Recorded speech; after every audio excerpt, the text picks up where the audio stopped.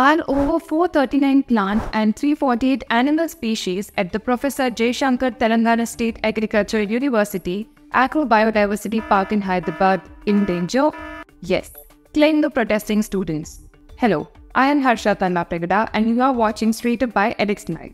It is day 6 of the protest at the Agricultural University in Hyderabad, which started against the Telangana government's allocation of the university land to construct the new High Court premises. Under this order to the Ministry of Law, Government Order 55, about 50 acres of land from PJTSAU has been allotted for constructing the new High Court. Protesting against this, the PhD scholars and postgraduate students led the protest on campus in Rajendranagar.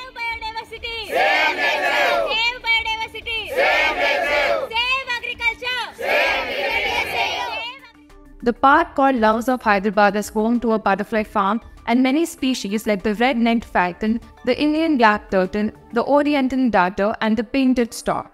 It is also a host to the research centers for drone technology, medicinal and aromatic plants, biodiversity and agroforestry of the university. Speaking about this from the protest site, a second-year PhD scholar from the agronomy department, Bontala Madhukar, joins us. We are not against the government regarding High Court construction.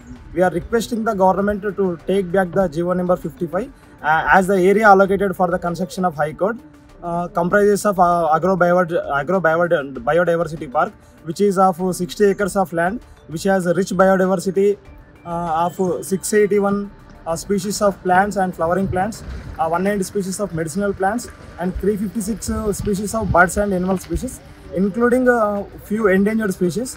It also including SABM. SABM means School of Agribusiness Management and Medicinal and Aromatic Plants unit.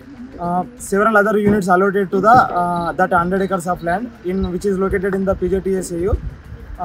So we are making an appeal to the government to take back the GO number 55 immediately.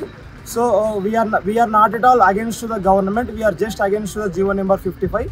Also, the students are accusing the government of trying to acquire the land of the university and using it for the convenience of government officials.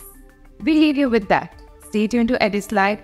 Do like, share and subscribe. Stay safe and mask up.